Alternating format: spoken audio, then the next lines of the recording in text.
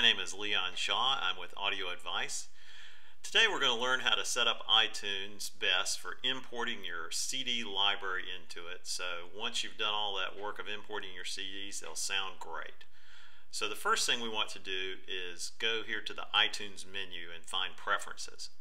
If you are using a Windows-based system, this will be under the Edit tab.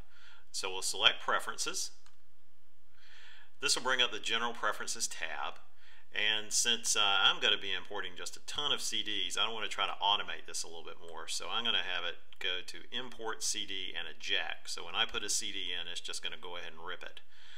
And then I want it to go out and find the track names from the internet. I'll click that. And this is the important part. We want to click on the Import Settings. Apple iTunes defaults to a compress method of importing your music from your CDs. The reason they do that is they want to try to fit as much music as possible in as small a space as possible. But in today's world of very inexpensive hard drives, this really doesn't make sense. So we want to choose AIFF. This is a totally uncompressed method of storing your music. It's the best sounding one in iTunes. We'll choose that. And then we want to use error correction. This will take a little bit longer, but it does ensure we get all the data off of our CDs. Click OK. We then want to go over here to Playback.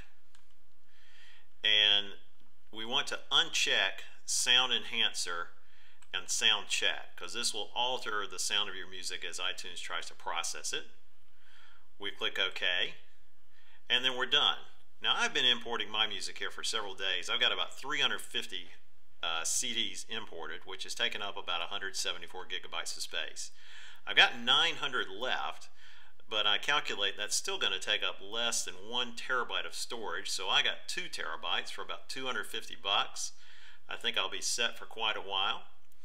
If you have any questions about this process, feel free to email Leon, L-E-O-N, at audioadvice.com. Thanks for taking your time to view this, and I hope you have a great day.